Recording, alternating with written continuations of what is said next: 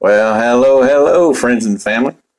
How is everybody doing today? It's such a wonderful day today. We're enjoying a little bit of rain here in Bedford, and it's so beautiful outside. We're just loving all that good stuff that the Lord's given us. It's because as He promises to cause the rain to fall on the just and unjust. That's the Lord's blessing.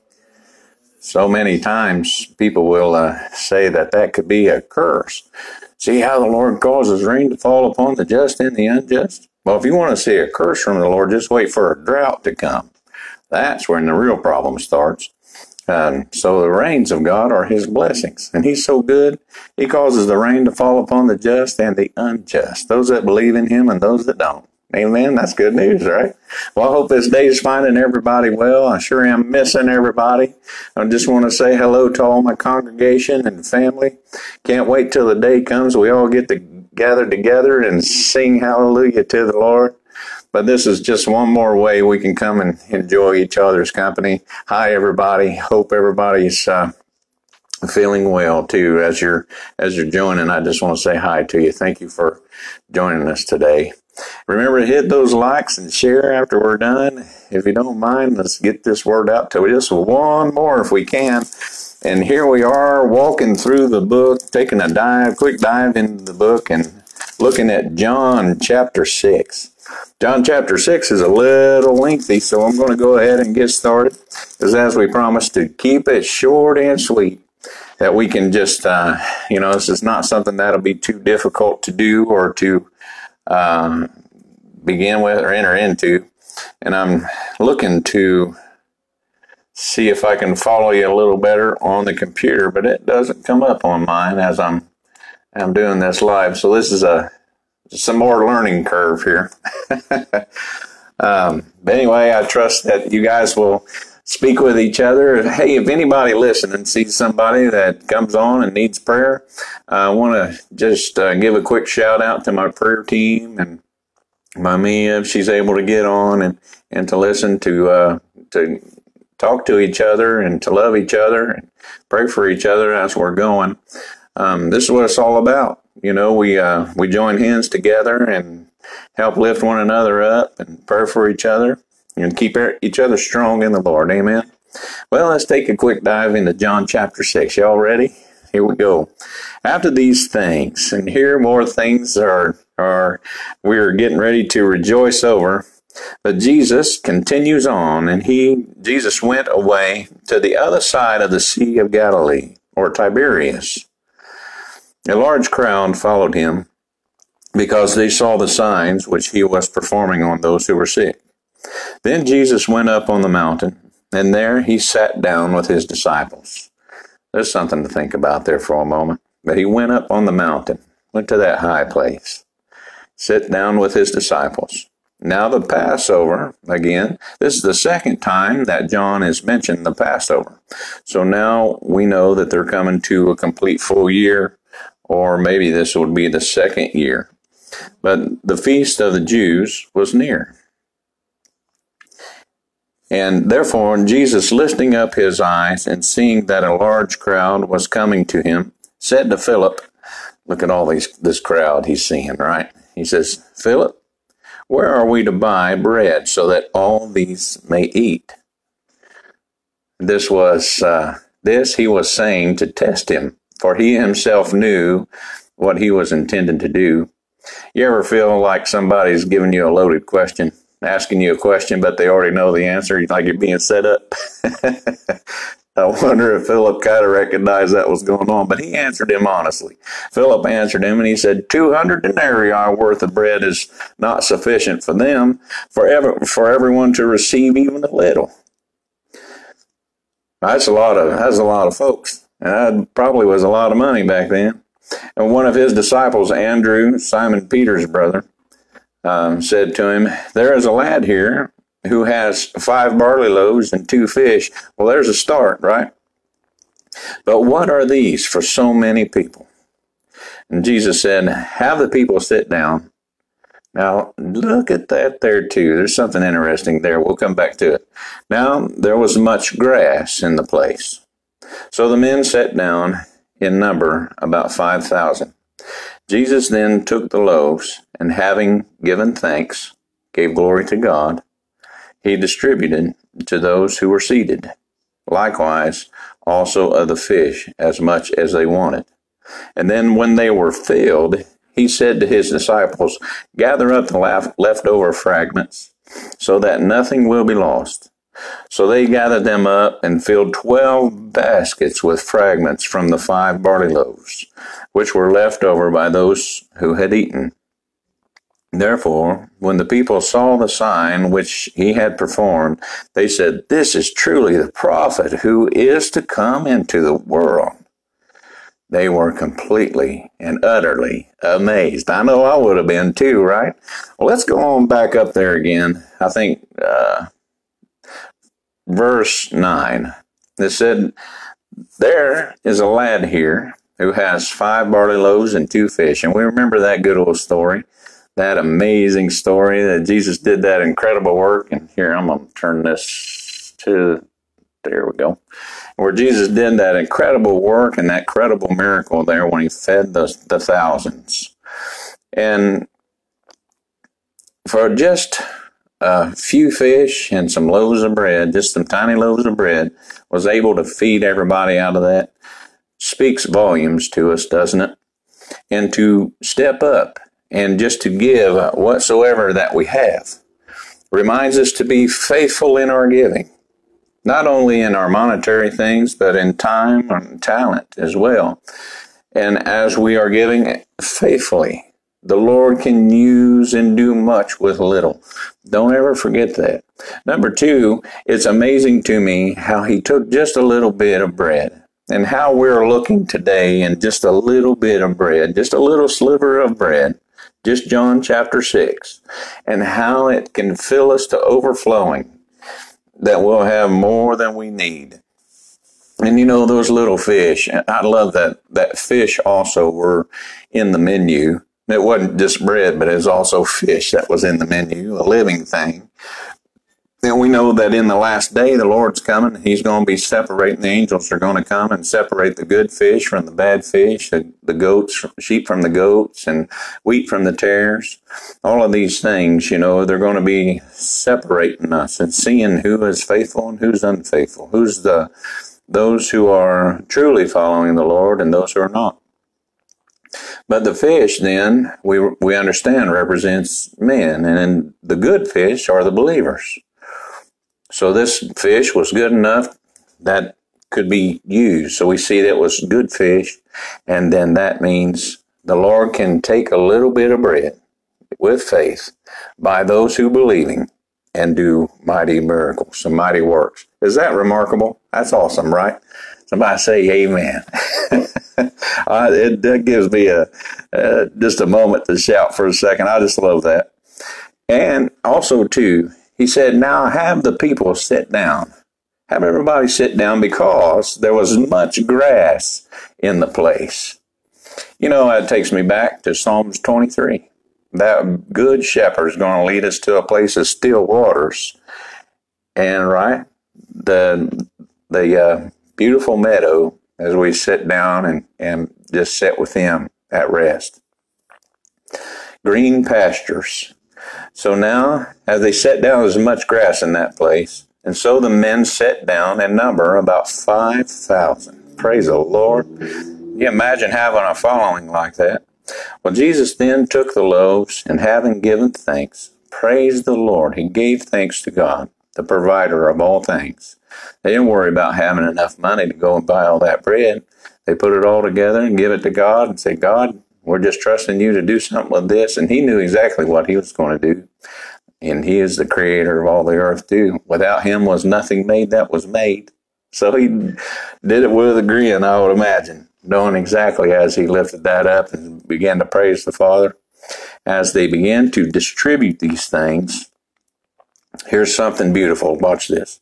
Jesus then took the loaves, and having given thanks, He distributed to those who were seated.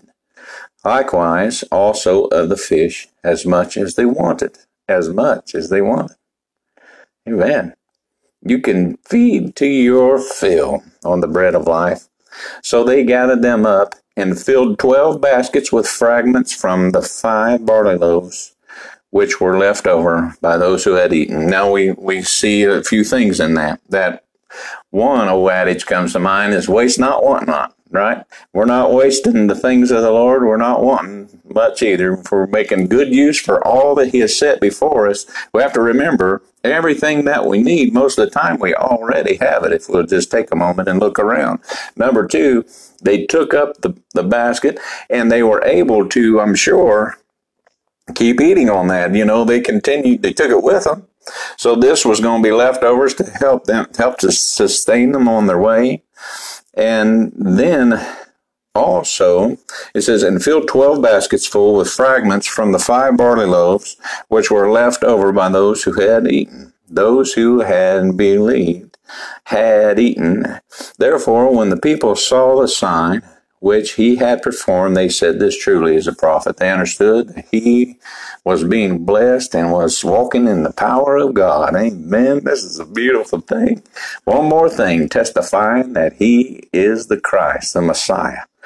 Well, there's one more point too that we can make, is that the disciples, as they took up those fragments, that's another way that we can consider taking up the fragments of our life, the things that we have gone through, and counting our blessings, remembering what God has done. If we'll just stop for a moment, we think, oh, how am I going to get to tomorrow? Well, let us look back and remember what God has brought us through, all the things that God has done for us in our life. That gives us a reason to shout, amen, right? You gotta love that. Hi, everybody that's just joining us. Love to see you. Well, this is a beautiful thing. But now, after all this had happened, they said, oh yeah, we want this to be our guy. Now, Jesus perceived, we're in verse 15, that they were intending to come and take him by force to make him king. Uh-oh. It kind of reminds us of another story. But since he perceived that, he withdrew again to the mountain by himself alone. Now, when evening came, his disciples went down to the sea. And after getting into a boat, they started to cross the sea to Capernaum. It had already become dark, and Jesus had not yet come to them. The sea began to be stirred up because a strong wind was blowing. And then, when they had rowed about 3 or 4 miles, they saw Jesus walking on the sea and drawing near to the boat, and they were frightened. These old fishermen are superstitious back in the day. A lot of them still are. You can't whistle on a boat, a lot of them, there's a lot of superstitions and stuff, but they were frightened because the story is a lot of them thought that they were seeing a ghost. But he said to them, it is I, don't be afraid. Oh, man. When the Lord says, don't be afraid, do not fear, that's a beautiful thing, isn't it? You can just take rest and take ease. I speak peace to you all right now. If anybody's dealing with anxiety or fear or any trouble, understand that the Lord is in the midst of the trial and he can do the impossible. He's going to see us through no matter what. He'll see us through this COVID thing. So I speak peace to you in the name of Jesus. I pray you'll receive that in faith, every one of you, and pass it on. If you see others that are walking in fear or worried about other things, who knows what? Now, I know there are a lot of folks that maybe have lost their job. God can see you through this situation too. Just keep believing him and praying. And if you guys anybody's needing prayer for anything, be sure to just put something up. Let us know. If there's any way we can pray or help or in any way, shape, or form, we'll sure do it. But we got to know in order to be able to do it. But the Lord said, do not be afraid, it is I. Then 21, so they were willing to receive him into the boat. And immediately the boat was at land to which they were going. John cuts the story short, and we know that Peter says, Lord, if that's you, tell me to come out and walk on the water and help me. I want to do the impossible too. And the Lord says, come on. And here he jumps out, Well, that's for another day, but that's an exciting thing. But God here he is doing the amazing and doing the impossible. I want to note this for a second. Look how all of creation rushed to hold him up. Who knows how he covered that, but his creation wouldn't let him fall. That just speaks volumes to me. So they were willing to receive him into the boat when they saw that it was him. How often when we know that it's him, when we know that his way is the right way and even he can do the impossible, we are quickly willing to receive him into our life too. I pray that each and every one of you are doing that very thing today. And the next day the crowd that stood on the other side of the sea saw that there was no other small boat there, except one, and that Jesus had not entered it with his disciples into that boat, but that his disciples had gone away alone. They're little investigators. They're all looking to see what's going on. Well, we remember this story. We remember that had happened. Well, there came other small boats from Tiberias near the place where they ate the bread after the Lord had given thanks. So when the crowd saw that Jesus was not there, nor his disciples, they themselves got into the small boats and came to Capernaum, seeking Jesus. When they found him on the other side of the sea, they said to him, Rabbi, when did you get over here? Jesus answered them and said, Truly, truly, I say to you, you seek me not because you saw signs, but because you ate of the loaves and were filled. Do not work for the food which perishes, or for the food which endures to eternal life, which the Son of Man will give to you. For on him the Father, God, has set his seal. Amen. That's a quick opportunity right there to take a pause, just because so many times I've seen people hearing, they're lost in the world, or they know they're challenged in their life in one way or another, and will cry out to God. They'll try God on, and they want to put God on and put God in their life to see if they can get the better life that so many people have promised. So many times the modern gospel says, come to the Lord, he'll give you all these wonderful things, new hope and love and joy and a new car and a new house. And then ultimately find out that the enemy fights them with all his might. And the first thing they see is they have trouble. There's persecution, tribulation, trouble and pain, suffering and trial. So they're quickly offended. And then they say, you know what, I ain't going to do that anymore. They feel foolish for even thinking about it because it didn't work for them. And then they go back their own way. Well, the problem is they put the Lord on for the wrong reason. And we all can be guilty of that. But it's my hope that we'll put him on for the right reason. And that right reason is for eternal life. The Lord says, but for the food which endures to eternal life, seek for that, which the Son of Man will give to you. For on him the Father, God, has set his seal. Now this is the reason to come to the Lord, is that we will escape the judgment to come. For it is appointed once unto man to die, and then the judgment. So the moment we die, we go to stand before the Lord, and we're judged according to our thoughts, words, and our deeds. Are we still doing the things that's against God? Are we still even coming to the Lord, but still trying to hold on to some of our favorite habits and haunts and things of that nature? Anybody that names the name of Jesus has to turn from sin. And these are those who cease from sin, those that suffer in the flesh.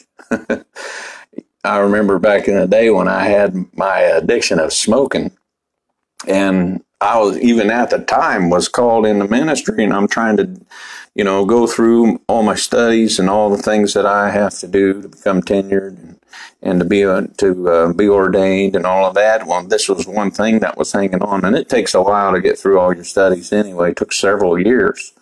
But back in the time and even during the process, I knew in my heart that I had to separate from that. I couldn't continue in the ways of righteousness and still have that hanging on me. So I had to pray, Lord, please give me the strength, help me to endure it. I can't do it on my own. Finally, when I became willing to suffer for him, regardless, I said, Lord, no matter if it kills me, I'm turning away from it. I'm never going to touch this again. And praise the Lord, he gave me the strength to keep my word to that. But the point is, all those who name the name of the Lord must cease from sin, must turn away from it. It's not that you'll earn your way by your works.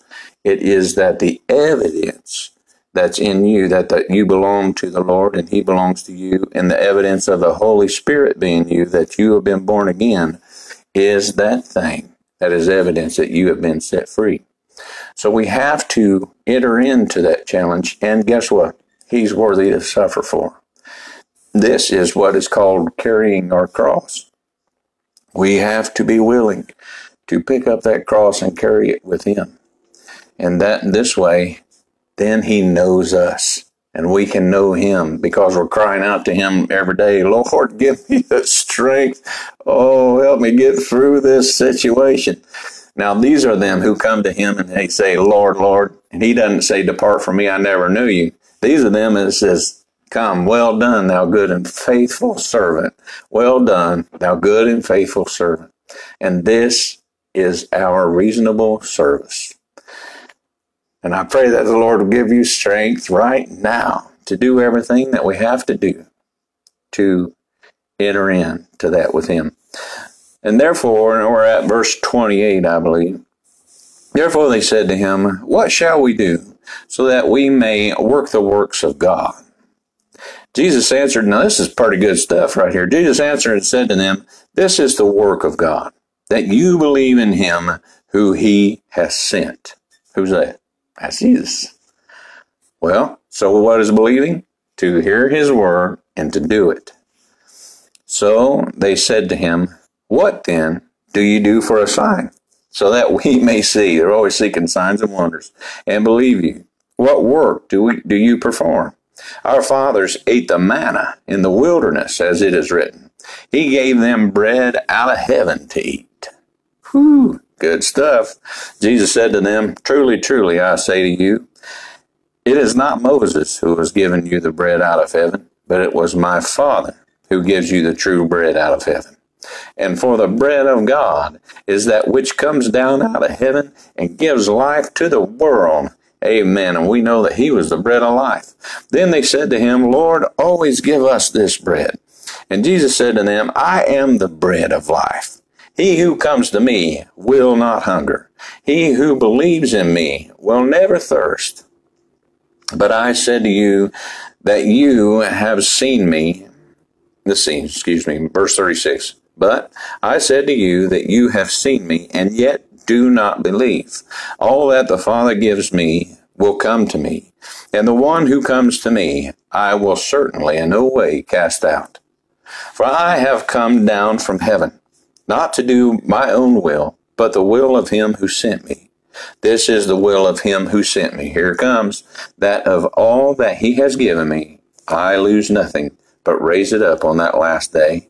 For this is the will of my Father, that everyone who beholds the Son and believes in him will have eternal life, and I myself will raise him up on that last day. Amen.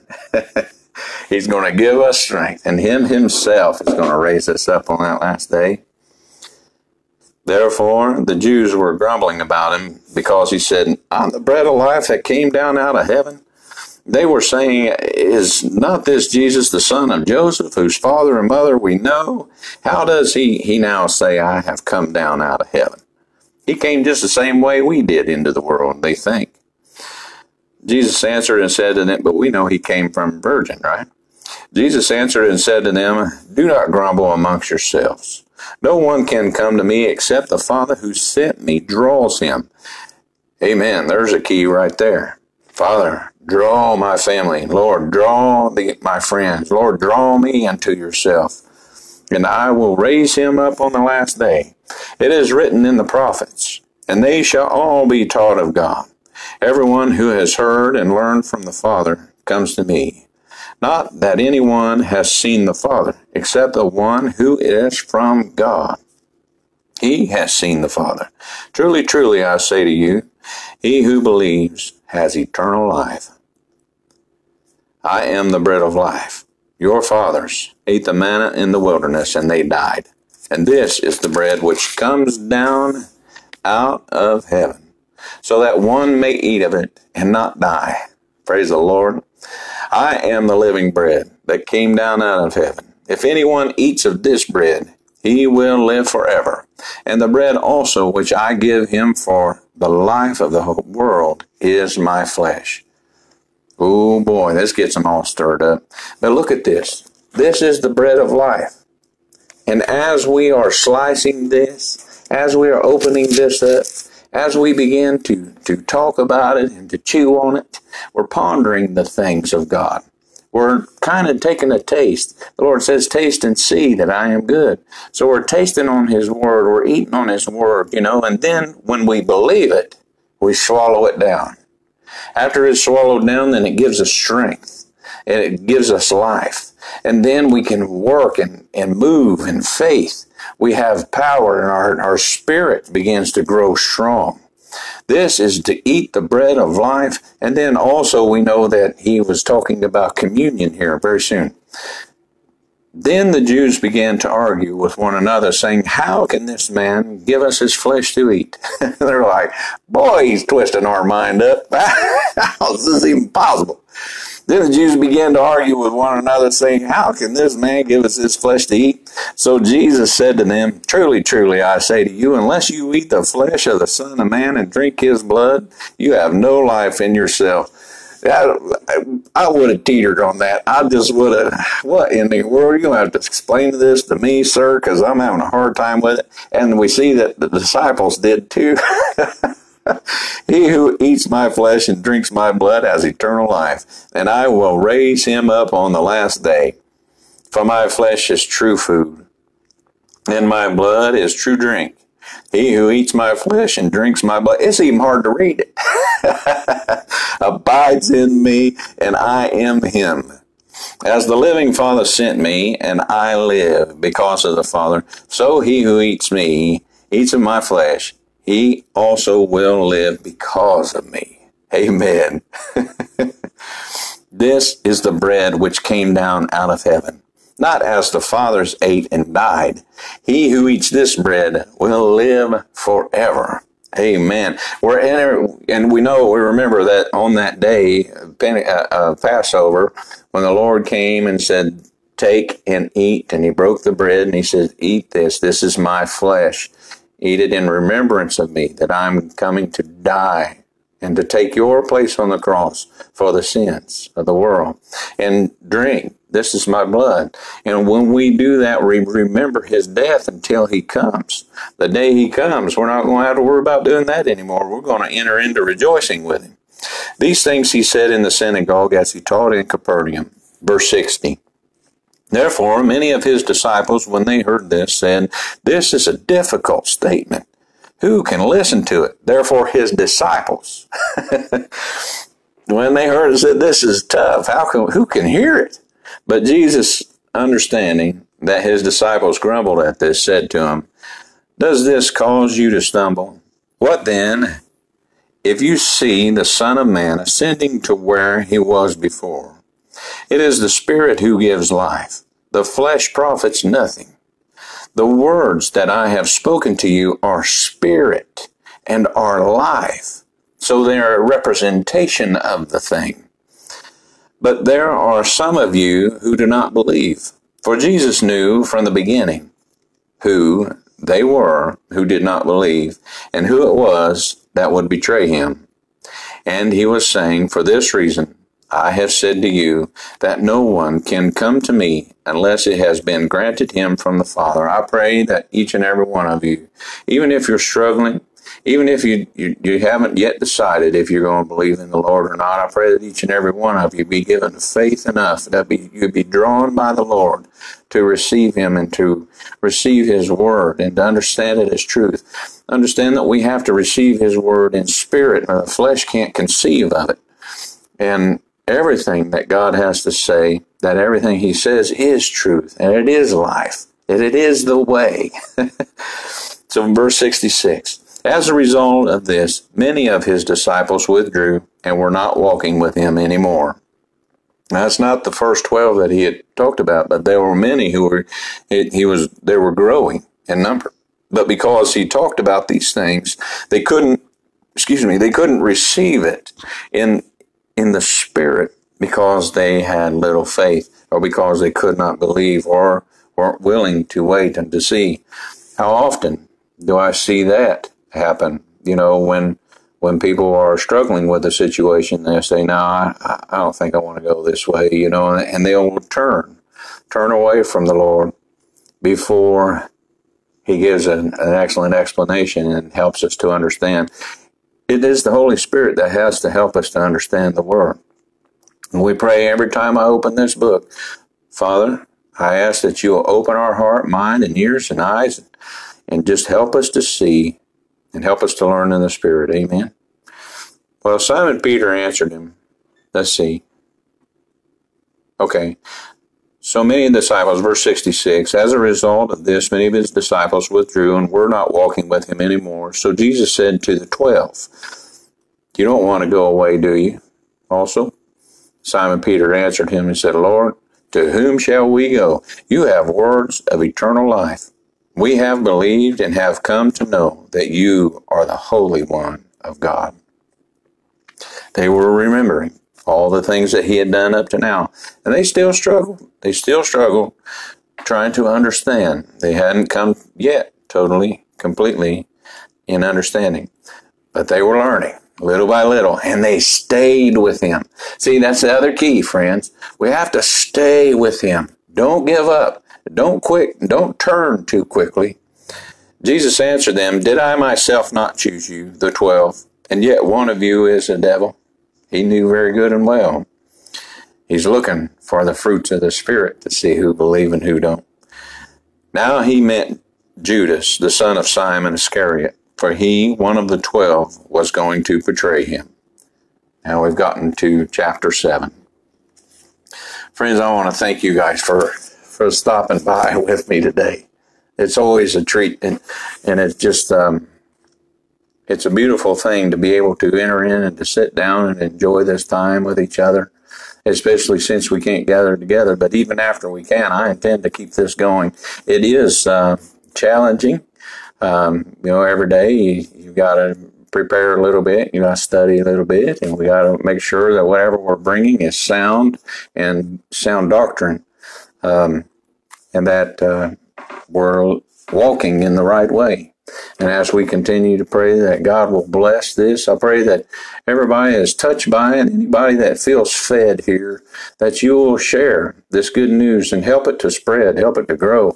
Any opportunity, this is your way of being able to witness too. If you can share anything that you see that you know is good teaching or good news going out, and who knows, it may be that one thing that actually leads the one you've been praying for to a right place with God.